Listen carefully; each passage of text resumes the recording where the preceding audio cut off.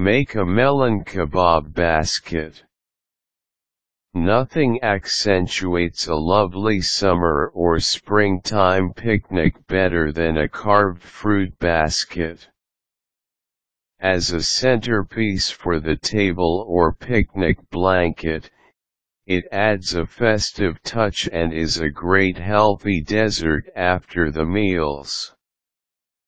The great thing about a carved fruit basket is that there are a lot of fruits that are in season all year round, so you are always spoiled for choice when it comes to what you will serve. Using a melon as an example, follow the steps below to make a festive carved fruit basket. You'll need these items: melon in season fruits, paper pencil, a melon baller, tomato knife, paring knife or tools for fruit carving. Determine how many guests will be coming to your table or picnic. You have to match the size of the crowd to the carved fruit basket served.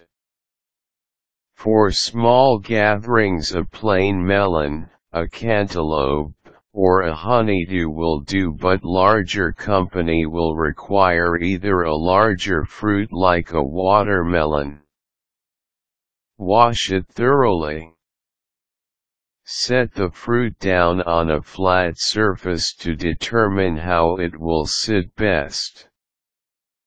Make sure the side you choose will not roll on the surface.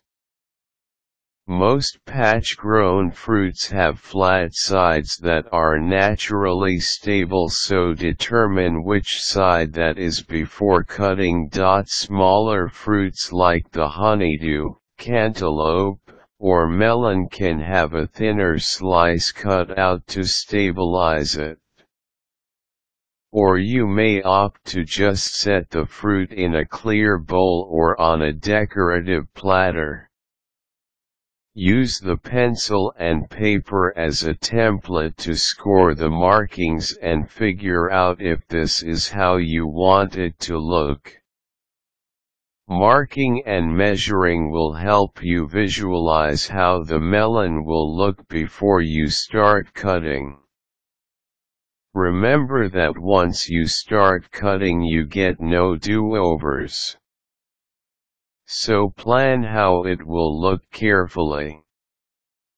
After determining the flat side for stability, position it on that side and set an oval opening at the top with a marker. Score your marks with a sharp paring knife and decide if you want to put in a handle. Meet the oval's two long ends. Leave a melon rind strip measuring at least an inch attached to each end.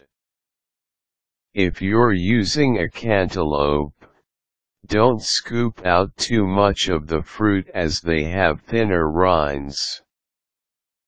Put in zigzags by dotting a pencil along it.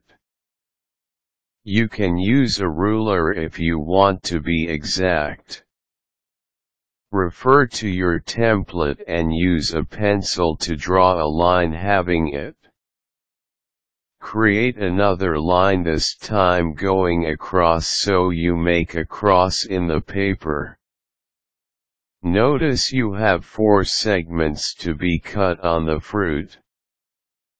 Keep this paper template on the melon by using pins.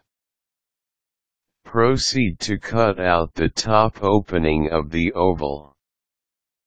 Measure up an inch lower from the first markings and make a second row of dots in between each pin. Use your paring knife to cut a zigzag pattern meeting the dots from the center pin to the top one and finally back to the center. Remove the triangular components or pieces while cutting. Do this slowly and meticulously so you avoid having uneven cuts. Use the melon baller to scoop out the melon. Remove the seeds and hollow out the rind. Dice the in-season fruits and place them in the hollowed-out rind with the melon balls removed in step 8. Serve chilled or at room temperature and enjoy.